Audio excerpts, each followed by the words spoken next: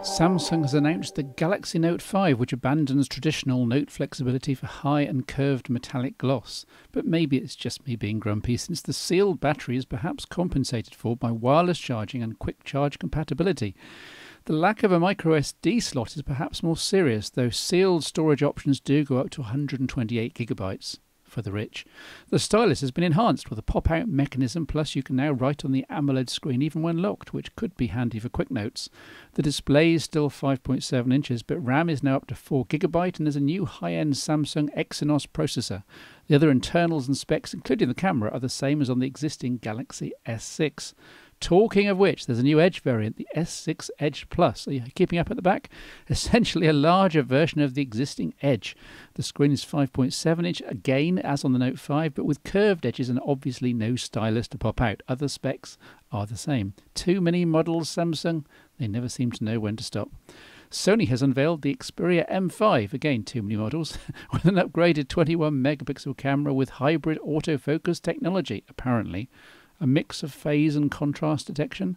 As with other top Xperias, it's waterproof and dust tight, but here it's all powered by a MediaTek 64-bit octa-core processor and 3GB of RAM with 16GB of storage plus micro SD. The front-facing camera is also noteworthy, being 13 megapixels and shooting 1080p, plus other usual top specs, including a 2600 mAh sealed battery. Motorola has, let's face it, been confusing everyone in recent years with the Moto G. Here's one. Yes, they've sold a ton of them, but the variants and options have been confusing to everyone. 4G? Well, yes and no. Micro SD support? Yes and no. Stereo speakers? Yes and no. It depends. And so on. Thankfully, with one caveat, the 2015 Moto G, third generation, wraps up most of the uncertainty into one model. Okay, well actually two. This is Motorola, for goodness sake. They like to cause a little confusion, for there's an 8GB version with 1GB of RAM and a 16GB version here with 2GB of RAM at a price. However, both have 4G, both have micro SD, both have the same speaker configuration. This last is somewhat ironic, since we're now back down to mono only, just the bottom speaker grille houses a component, though I do have a theory about this, of which more later. So, storage and RAM aside, we now have a Snapdragon 410 under the bonnet, faster and more efficient. We have IPX7 waterproofing thanks to sealed ports all round, and silicone gaskets here around the SIM and micro SD slots under the back cover. We have a bigger 2470 mAh battery, 20% up on last year's without much increase in overall device size and weight. We have a screen with better colours and better contrast in all light conditions. Apart from resolution, this was clearer and more lightened from more angles than anything else I've ever seen running Android.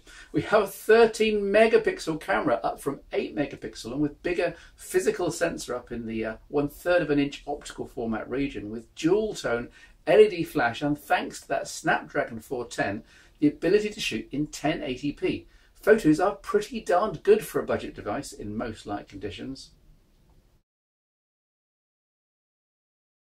The camera user interface is a bit of a love it or hate it affair. I couldn't get used to taking photos by simply tapping on the screen, but I did kind of like the advanced mode where you get to swipe round to adjust exposure and then tap again to capture. Still, if this was my main smartphone day to day, I think I'll be looking out for third-party camera alternatives. In short, overall, almost everything's upgraded. You can even, in some markets, customise the Moto G you get with Moto Maker, though the replaceable back should be widely and cheaply available anyway, for those who like to change their phone colour to suit their mood. And no, of course, because of the waterproofing and the sheer price, you don't need a case on this thing. As usual with Motorola, it's stock Android, in this case Lollipop 5.1.1, plus some tweaks, the most obvious which is notifications at a glance, triggering when you pick up the phone. But there's also the Moto app introducing a couple of gestures for camera and torch, which make you look a little odd, plus location and time-specific profiles that you can set up to automate your life. All rather nice additions though, without spoiling the stock OS. The two big emissions are NFC, near-field communications, which you often don't get at this end of the market, but which is becoming more and more commonly required in daily life, I contend, to pay for things, to transfer files, to pair with accessories. Surely NFC only adds $1 or so to the bill of materials?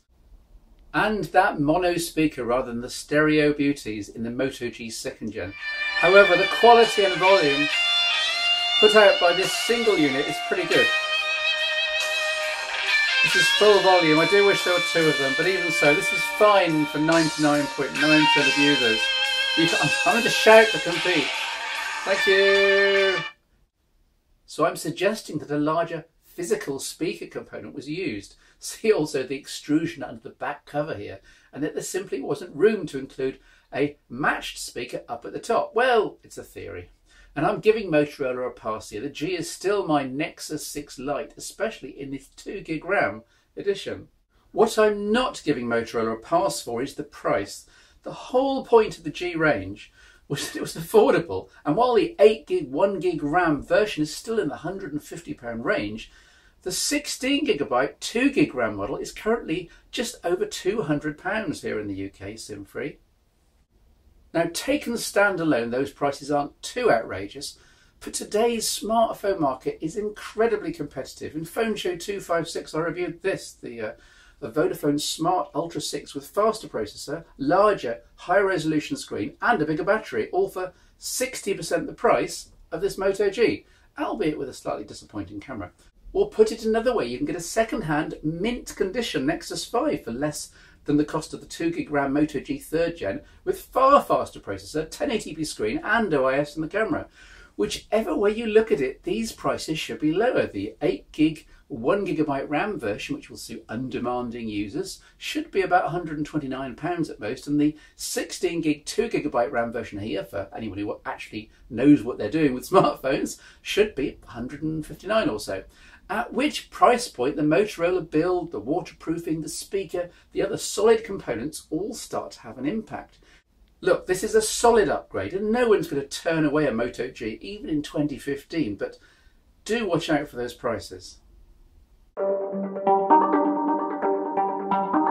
Samsung are just annoying me at the moment, taking away features and flexibility from their top-end smartphones. I won't go into the infamous Galaxy Note 5, more on that in a future feature, but for example, the waterproofing taken out of the Galaxy S5 and the S6 is completely unprotected when you head on a day out. However, in my latest look at some of the Pro Porter accessories, this is the Echo case, basically a transparent shell. You pop in your S6, close the clamshell, clip, and the clip at the bottom, hinge at the top, a flexible plastic sheet on the front so you can use the touchscreen, and bingo, you are fully protected. Down the beach, sun, sand, dust, whatever, you can even film underwater, of course. So £13 minus whatever you can get off with the promo code LUCKYYOU. And I also wanted to give a quick shout out to this. This is the 6-port USB charger, one of which has been in use in our house for the last 3 months. Often seen charging 2 iPads, 1 iPhone, a Kindle and a couple of micro USB devices all at the same time. The only downside I found is the bright blue power light, which we have to cover with a bit of gaffer tape at night. But other than that, highly recommended. All of this at proporter.co.uk, and thanks to them for supporting the Phone Show.